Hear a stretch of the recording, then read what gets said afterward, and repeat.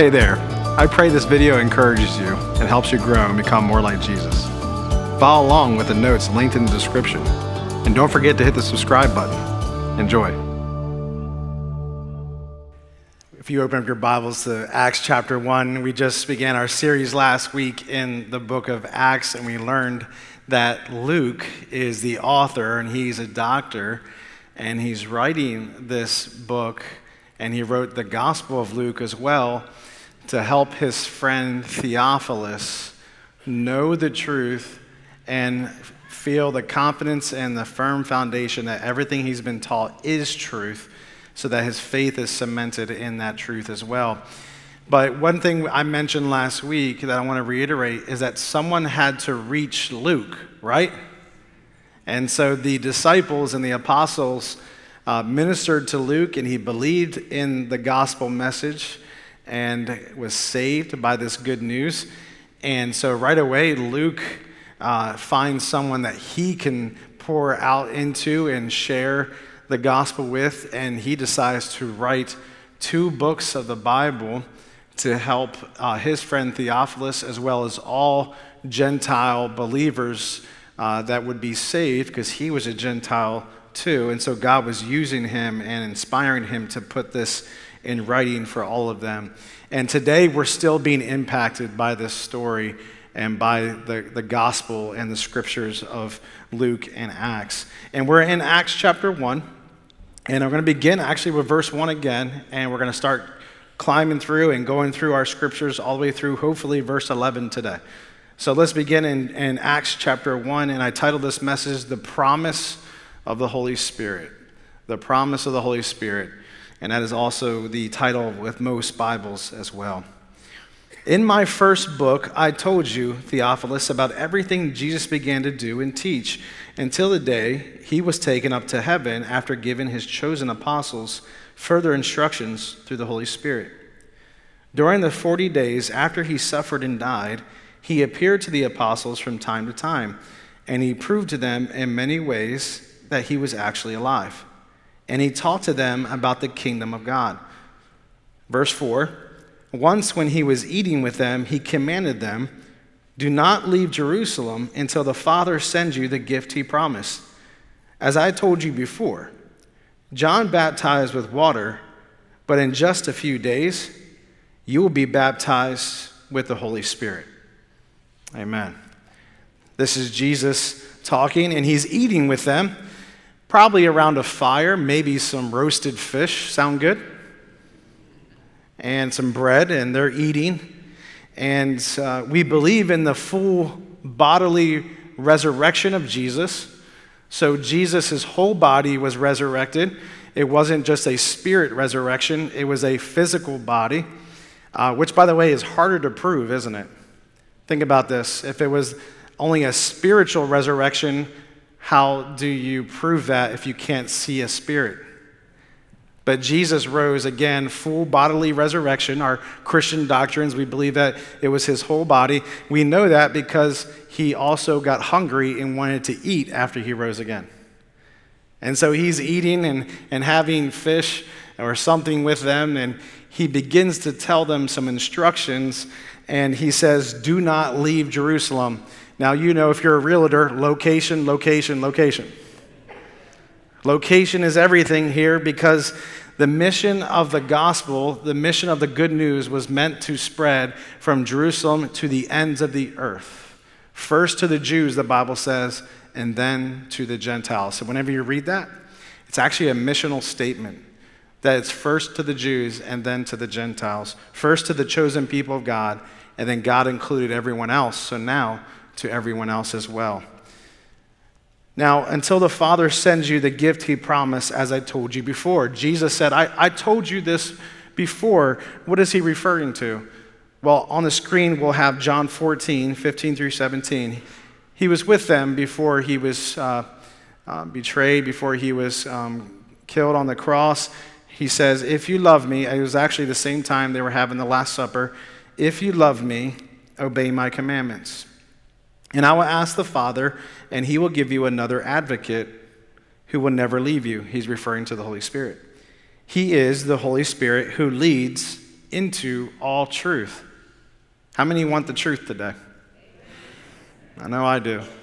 And the Holy Spirit leads us into all truth, especially the truth that Jesus is the Son of God. The world cannot receive him because it isn't looking for him and doesn't recognize him, but you know him because he lives with you now and later will be in you. The Holy Spirit was working with Jesus. The Holy Spirit was in Jesus, and so they watched the Spirit of God working through Jesus. But soon the Holy Spirit will be inside of you, dwell in you. Luke 24:49, he also says, I am going to send you what my Father has promised, but stay in the city until you have been clothed with power from on high. He's referring to the Holy Spirit. He wants his disciples to have power before they begin their ministry. You know, that's also the same thing with Jesus. There was two things that happened to Jesus. He was tempted for 40 days in the desert, and he was filled with the Holy Spirit before he began his ministry. Why? Because he was fully God, fully man. He had to go through the same things we had to go through and be victorious and never sin. But he also had to depend on the power of the Holy Spirit, just like we do. Did you know that? Did you know that Jesus also had to depend on the Holy Spirit, even though he is fully God, but he's also fully man? So this is the promised gift of the Father, the power of the Holy Spirit to help the church be effective witnesses of the gospel. The infilling power of the Holy Spirit is a gift to be received, not necessarily earned. The only way someone can receive the gift of the Holy Spirit is to be saved and then to seek and receive this gift. More on that as we close the sermon today, but let me go forward in verse 5. Again, it says, John baptized with water, but in just a few days you will be baptized with the Holy Spirit. This idea of John's baptism and baptism in the Holy Spirit being two different things was actually mentioned years before by John the Baptist. John 1:33 says, I didn't know he was the one, but when God sent me to baptize with water, he told me, the one on whom you see the Spirit descend, and that Spirit was a dove, and rest is the one who will baptize with the Holy Spirit. So the one on whom you see the Spirit or a dove descend and rest is the one who will baptize with the Holy Spirit.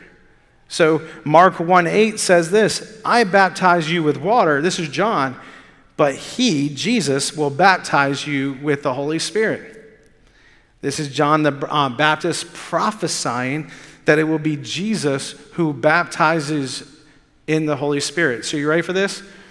Jesus baptizes you in the Holy Spirit. I'm going to share that moving forward here as well. But what does the word baptize mean first? Let's tackle that. The word baptize suggests immersion, such as fully covered or fully under water. So yesterday I did a water baptism for some people at a pool, and it was awesome. They're members of our church, and a family opened up their pool, and it was important that we went fully underwater because we believe in the full immersion of baptism in water. And so we went all the way under, and we held them there really long. No, sure. Just kidding. Their family likes to give us a rap sheet of how long, their past life was like, No, I was joking. But we went under, and we came back up out of the water, and that's full immersion.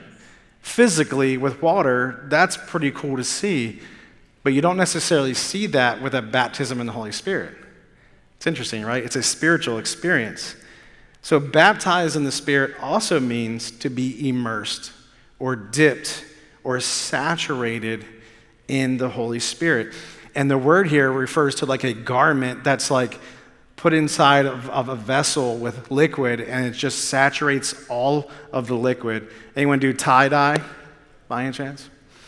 So just imagine tying up a shirt and putting it in a bucket and just holding it all the way in there, not just dabbing it on the top and around, but putting the entire shirt inside of the coloring.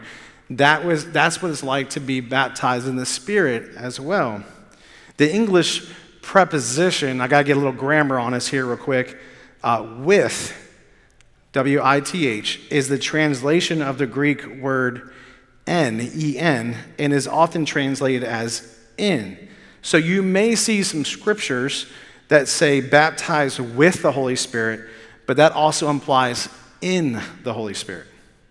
So some people may read the scriptures baptized with the Holy Spirit. So Jesus uses the Holy Spirit, and with the Holy Spirit you are baptized and filled with the power of the Holy Spirit.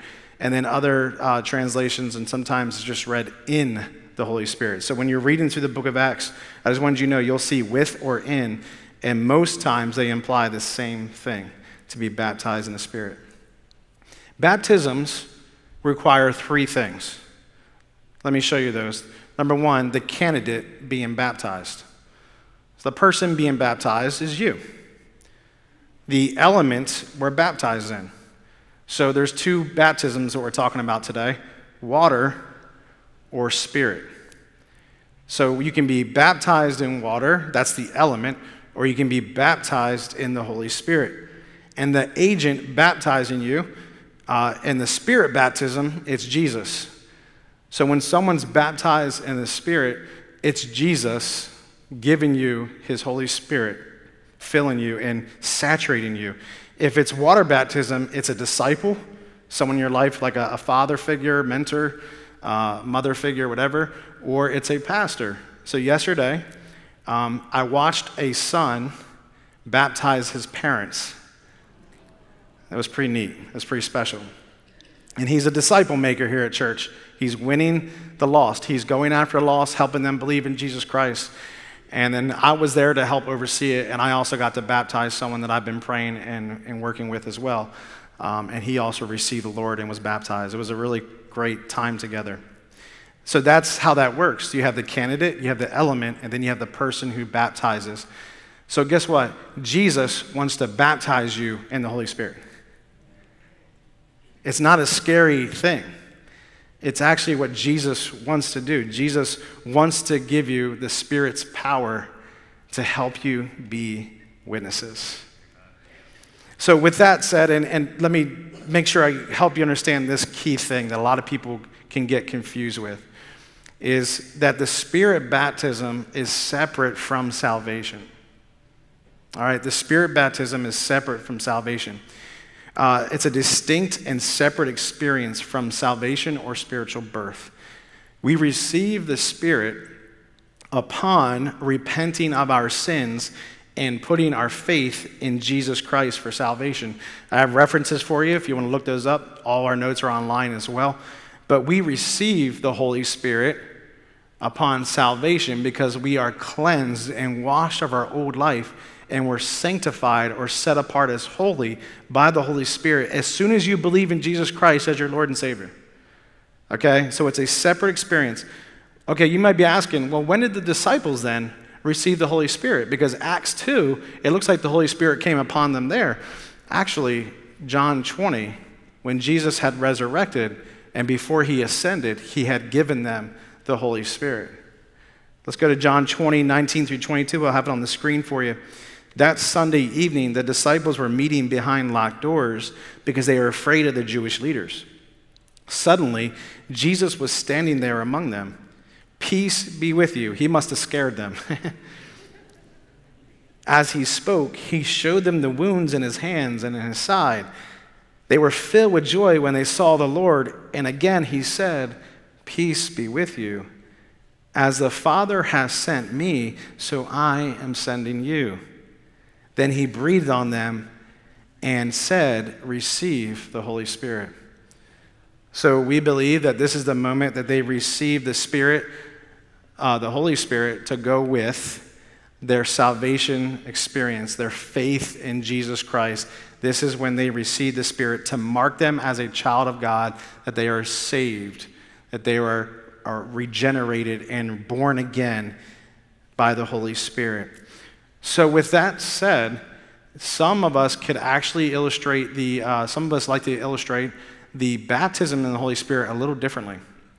Instead of taking the shirt and dipping it in the water to represent the saturation or immersion, Imagine an empty vessel that's clean, and the Holy Spirit is already dwelling in there into the very top. But when you're baptized with the Holy Spirit or in the Holy Spirit, God pours out even more, and there's an overflow of the Holy Spirit. I think that's a great image because you already have the Spirit of God in you, but the baptism of the Holy Spirit is the power of the Holy Spirit to help you touch and minister and be effective witnesses to those around you. When you're baptized with the Holy Spirit, the works of the Spirit begin to flow out of your life. When he gives you the power to be witnesses, you are a different person. When someone bumps into you, they bump into someone who's like Jesus, who's acting like Jesus, talking like Jesus. Hey, I've been sick. Well, let me pray for you for healing right now in Jesus' name. That kind of person. Someone who's passionate about seeing the lost. When the Holy Spirit comes over you like that, there's this overflow of the Holy Spirit, and there begins to be works of the Spirit. Fruit of the Spirit shows up a lot more too. Okay? So I like that illustration a little bit better, but I think both are good. God is like our flowing river. He never stops flowing, okay? So whether you jump in that river and you're saturated and immersed and you're baptized with the Holy Spirit, or whether God comes over your life and pours over you, again, this is all spiritual, right? So you can't see it. So what's one of the signs? Well, there's actually two major signs in the first two chapters. We're going to cover one of them as we get further into Acts 2. But the first sign that we believe is people will pray in tongues. I didn't want to unpack that too much right now, and here's why. Jesus never mentions you'll pray in tongues. Did you notice that? Have you read that? When he keeps saying, wait for the baptism of the Holy Spirit, he never says, and you will begin to pray in tongues. He never says that. But that is the initial sign that takes place in Acts chapter 2. But the other sign is you'll be radical witnesses for the Lord. You'll be on fire for the Lord. You'll want to help people know Jesus Christ. And you're ready to talk to people about your faith and the gospel. So Jesus says all this to them, and then you think that they would have questions about what that is, right? Hey, Jesus, what do these things mean? And instead, their mind's on something else. So let's go to verse 6 and 7. So when the apostles were with Jesus, they kept asking him, Lord, has the time come for you to free Israel and restore our kingdom? He replied, the Father alone has the authority to set those dates and times, and they are not for you to know. So they're thinking, okay, hey, you're alive. You're not dead. It's time to restore Israel to its kingdom power and rule, because right now Rome is oppressing them and Rome is over them. And they would like to be set free from Rome. And Jesus, it's time for you to get on a horse and valiantly lead the way, and let's take back our city. Right? That's what they thought. Now, in fairness, in Luke 22, Jesus does say that the disciples will be judges of all people. All right, in Luke 22, you can read that if you want, verse 30, that they will exercise authority over the tribes of Israel specifically. Okay? So they're thinking, is this the time? Are we going to be elevated? We're missing one disciple, though. Okay, Judas, he's gone. He died. But is it time for us to now, begin to be over the 12 tribes of Israel? And Jesus, he says, well, it's not really up to you on that. It's not important right now. The time that's supposed to happen is not for you. You're on a need-to-know basis. And you don't need to know. But verse 8 says, so Jesus changes the subject to the most important part. But you will receive power when the Holy Spirit comes upon you. And you will be my witnesses, telling people about me everywhere. In Jerusalem, there it is, throughout Judea, in Samaria, and to the ends of the earth. Right now, you don't need to worry about the kingdom of God being set up here on earth. Those times are not for you.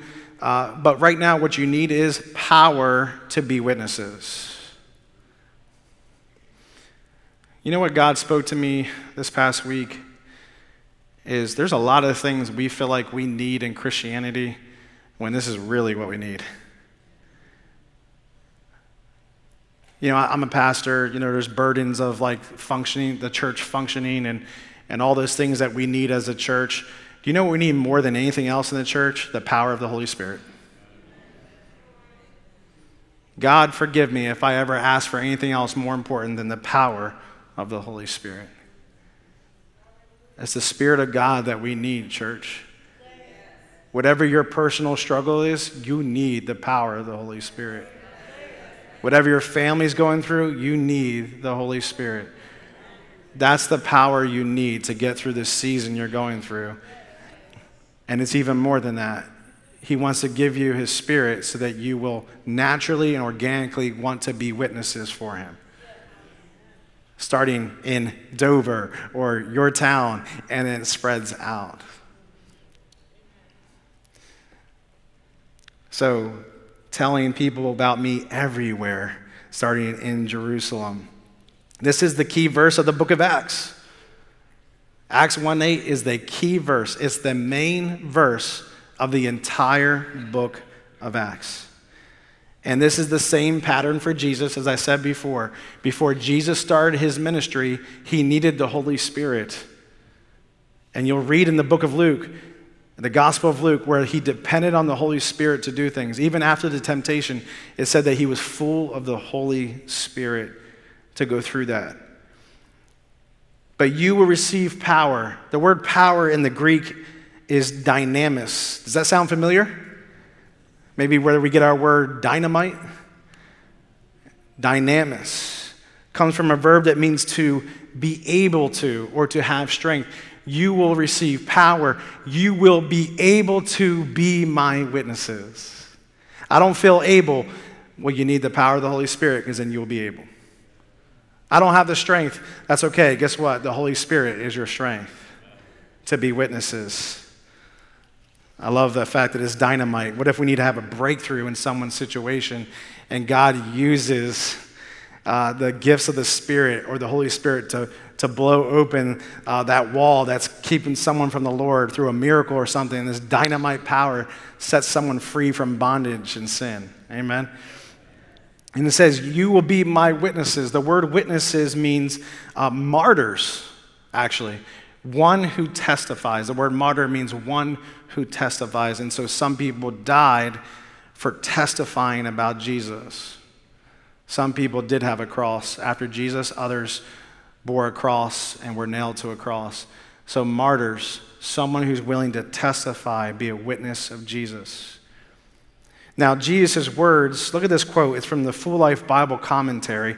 Jesus' words, you will be my witnesses, has often been taken as a command, but is not so much as a command as it is a promise. When they receive the fullness of the Spirit, so you receive the Spirit of salvation, but you're going to have even more of the Holy Spirit, and in filling and fullness, overflowing of the Holy Spirit, when you receive that, the power they receive will inevitably transform them into witnesses. So when you receive the baptism of the Holy Spirit, you begin to be a witness because the Holy Spirit is working in you like that. He wants you, or you're going to want to shine. You're going to want to lead someone to the Lord. I was at a restaurant, Friday night. My wife and I got a date, and we were out to eat, and the waitress looked very familiar. And I just couldn't tell how I knew her. And I said, do you go to churches nearby or something? You know, I wasn't trying to just throw out Calvary. Do you go to churches nearby? And she's like, oh, it's been a little while. No, and I was like, well, have you ever been to Calvary then at least? And she's like, well, I used to be a part of the G Team ministry. Pastor John used to come out to my neighborhood and talk about Jesus. I said, okay. Well, maybe I've seen you. I've been out there a couple times as well, but maybe you visited. And she's like, well, my sister My sister does. And so I said, okay, that's pretty neat. And she said, I need to get back there. I do need to go to church. But anyway, we had a little small talk after that. She went away. And then someone who attends our church here ends up working at this restaurant and sees us and goes and talks to our waitress. And she comes back and goes, hey, I won't say his name just because of, I don't know if he wants to receive this, public praise. But she said, hey, do you know him? And I said, yeah, he goes to Calvary. And she goes, well, he just gave you a 25% discount. And I was like, oh, praise the Lord. I mean, thank you, Jesus, And she's like, you know what, though? Here's the thing. She's like, him and his mom are such awesome people. I think I need to come to Calvary. I mean, look at that. The testimony of your life is helping tell people about Jesus. I never would have written that. I couldn't make that happen by accident or anything. That was God working through a dinner that we actually didn't expect to even have or go do. And we were able to encourage her and bless her with a nice tip and all those things, right? Being a witness is natural as that. But when you get set on fire by the Holy Spirit, oh my goodness, you're like a witness everywhere you go. You can't contain the presence of God. Jerusalem, Judea, Samaria, and to the ends of the earth in this verse. Do you know that the book of Luke actually is organized that way? That the first 7 chapters is ministry in Jerusalem. Acts 8 through 12 is in Judea and Samaria. And Acts 13 through 28 covers the rest of the earth at that time. So Luke actually organized his book to show how the church started in Jerusalem and then spread to the ends of the earth at that time. Let me give you this statement. The mission of God is to preach the gospel to all nations. The method is followers of Christ. The ability and power to fulfill the mission is the Holy Spirit. It takes all 3. And that's the main point of this entire book. I want to go to Acts 1, 9 through 11 now. And it's starting in verse 9. It says, after saying this, so after Jesus said, this is what you're supposed to be focusing on, being witnesses. After saying this, he was taken up into a cloud while they were watching, and they could no longer see him. As they strained to see him rising into heaven, 2 white-robed men, or angels, suddenly stood among them. Men of Galilee, they said, why are you standing here staring into heaven? Jesus has been taken from you into heaven, but someday he will return from heaven in the same way you saw him go. This had to happen because Jesus says, I will send you my Spirit. When I leave to go to the Father, I'm going to send you my Spirit. He's going to be an advocate. And what it is Jesus, when Jesus goes, the Holy Spirit is in his place on our behalf as an advocate. So we're not alone, and Jesus hasn't left us. He's working through his Holy Spirit. So they weren't going to be alone. He was going to send the Holy Spirit. Why is this so powerful? Because Jesus was localized into wherever he was. If he was in Galilee, Jesus was in Galilee. But now, his presence goes everywhere through every believer around the world. His Holy Spirit is everywhere. Wow. And they're looking up because they're trying to see Jesus as long as they can. They're like, oh, there he goes, to be with the Father. And here's the thing. He is before the Father interceding and praying for you right now. His word says. Interceding means to pray for you, to plead for you. Okay? But what's his other job while he's up there? Pour out his Spirit. Baptize you in the Spirit. Somehow, in some way, I don't know how he does it, Jesus is at the right hand of the Father praying for you and also baptizing you, saturating you in the power of the Holy Spirit so you can be witnesses. This is what he's doing. He came to earth to save us. He dies. He's raised to life. He resurrected, right? And now he's ascended and he's still working on our behalf. How good is Jesus? We are so fortunate. Wow. But what matters to Jesus still is that you are clothed with power to reach the lost. I mean, this is what he's doing in heaven. He is pouring out his Spirit, and he's taking your life spiritually, and he's dipping you or baptizing you in the Spirit so that you can be effective witnesses for the gospel of Jesus Christ. And it's important to note, too, that his bodily ascension is the same way he will come back to take his church. So don't look on the earth for the Messiah, because he's a false Messiah. We will all look to the sky and see the true Messiah coming down from the clouds. And the world will know that's the true Messiah. Amen. So let me land the plane. Let me finish up here. Here's some takeaways. Number one, we are worshipers and witnesses. We are worshipers and we are witnesses. Let me just speak from my heart on this. We're not meant to just be really good at worshiping. We're also meant to be really good at witnessing. Do we need to be proper in our worship? Do we need to be holy and pure? And should we be singing? And should we be behaving properly and all those things? Absolutely. Worship is not just on Sunday mornings. Worship is an obedient life to God. Okay? All those things are important. But we're also supposed to be witnesses. And here's what happens. The church, and we're going to read more about this next week, the church waited in prayer and worship, and that's when the Holy Spirit came upon them. So we need to be in worship.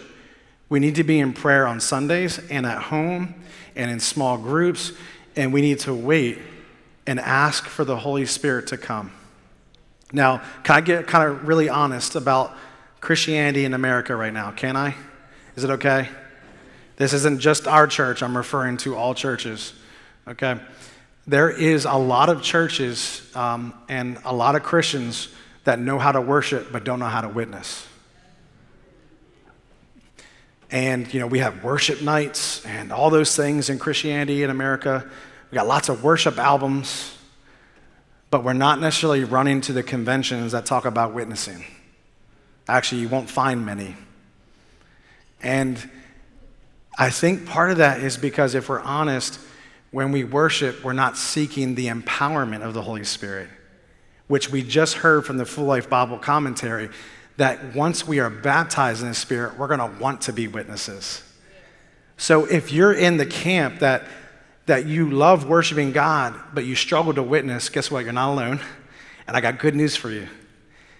If you ask and seek the empowering presence of the Holy Spirit, the gift, if you ask God to baptize you in the Holy Spirit, you're going to want to witness all of a sudden, not just worship. It's just that, you know what? We haven't taught you that as pastors, and I'm sorry. I'm sorry that pastors are not talking about that. But there's a missing link between worship on Sundays and witnessing out in the community, and that is the baptism of the Holy Spirit. And if we could, can we together come on Sundays and want the presence of the Holy Spirit? Not that you don't get me wrong, Don't get me wrong, I don't get a chance to ask everyone on their way in, hey, are you seeking the Holy Spirit today?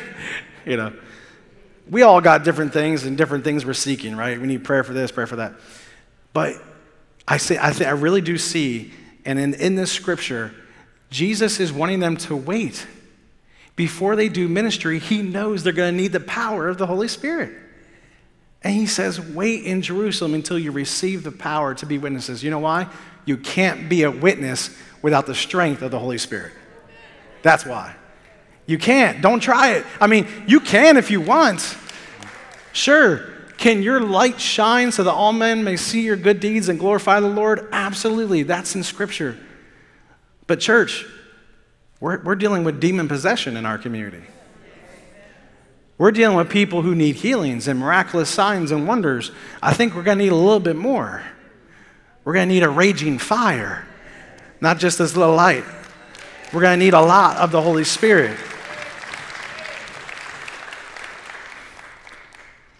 So our passion will increase for the lost if we have the Holy Spirit. And I've learned that from my own life.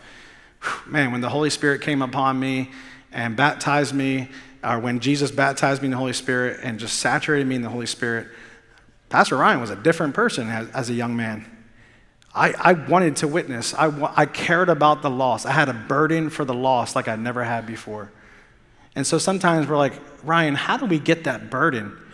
How do we care for that the lost are lost and start reaching them? I would say have the missional spirit in your life. The Spirit of God is missional. He's on mission, and he's ready to fill you. Clark Pinnock, in his book, Flame of Love, A Theology of the Holy Spirit, said this: God wants a community that, like Jesus, gets caught up in the transformation of the world. I love that. He wants a church that's caught up, really concerned and burdened for the transformation of the world. Calvary, let us be that. Let us be a church that's burdened and concerned for the lost and want to see the world transform. And last takeaway, the baptism in the Holy Spirit is a gift God wants us to have. He actually wants you to have this gift. I love the holidays. I love waiting, for those times to give those gifts to our kids. How many of you, growing up as a kid, Grandma and Grandpa were on their way over, and they gave you a little teaser that the gift of the Holy Spirit, the gift that they have is on the way, right? And so it's kind of funny. And my parents, they would go on ministry trips, and they would always bring us a gift. And I feel so bad, but I'm waiting at the door for my parents to come, and all I could think about was a gift, not my parents. Bad Ryan. I was young. They distracted me with the gift. He wants to give you the gift, and he's on his way. What if we came to church, or what if you went home today and waited in your prayer closet or whatever place that you have that you've set up as an altar or a place of worship this week, and you said, Lord, I believe in this gift, the baptism of your Spirit's power. I'm waiting, and I know it's going to set me on fire to be a witness for you. I want to see our community transformed, and I need your power to do it. I need your fire to do it, your presence. And you wait, and you pray expectantly for the gift to come. That's how I was baptized and filled with the Holy Spirit. I went to the chapel at Valley Forge, and while I was there, I was actually studying the book of Acts for one of my classes, one of my courses in college. And I said, Lord, I have never properly waited on you for the baptism of the Holy Spirit. And it was in that moment that God began to break me for what breaks him, his heart, and that's the lost. And the Holy Spirit came over me, and I began to pray in a language I did not know. And next thing you know it, I was just ready for ministry. I was ready to go wherever God had me to go, and then the church ended up hiring me here. And wow, I just thank God. And I continue to ask and receive the filling of the Holy Spirit to help me be a witness. Why don't we stand together? Thank you for the extra time today. It's so important that we know this so that we can properly seek his gift, properly wait and receive. So ask God for the gift of the Holy Spirit's power for witnessing. Ask him. Begin to have the ask come out in your prayer life, asking him. Wait expectantly in prayer and worship for the Father's gift. Jesus is going to meet you where you are. Jesus is going to meet you where you are, and he wants to baptize you in his presence. I hope this helps. You may want to listen to this again on YouTube and just hear the doctrine and the teaching of the differences too with salvation and water baptism and spirit baptism.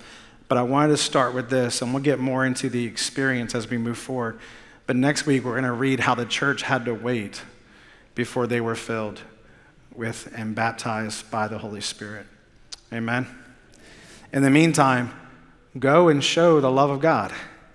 Go be witnesses. All right? Begin to obey the Lord on that, and he will give you his Spirit to help you. Amen? All right, let's pray. Lord, we thank you so much for your word today. We believe it. This was Jesus, your son, telling his disciples to wait for your gift, the baptism, the saturation of the Holy Spirit, the power we need to be witnesses. And Lord, we thank you that when your baptism comes over us, there's even a greater burden for you, for holiness, for your word, for your mission, for the lost, to use our gifts, to walk and follow in the steps of the Holy Spirit. So Lord, I pray, God, that we today, knowing this knowledge now, knowing these truths, that we would begin to add this in our prayer life and ask and wait for your power from the Holy Spirit. Thank you for saving us, Lord, and if there's anyone here right now that needs to believe in Jesus Christ as our Lord and Savior, begin to ask him, begin to confess your sins and ask him to forgive you, to come into your life, and you will be changed. You will be saved. You will be transformed by the washing of the Holy Spirit, and then begin to ask him for the power of the Holy Spirit to be witnesses. God, we thank you for this word. Be with everyone here. Keep us safe as we go our separate ways, but still united as one body in Christ. We thank you for that. In Jesus' name, amen.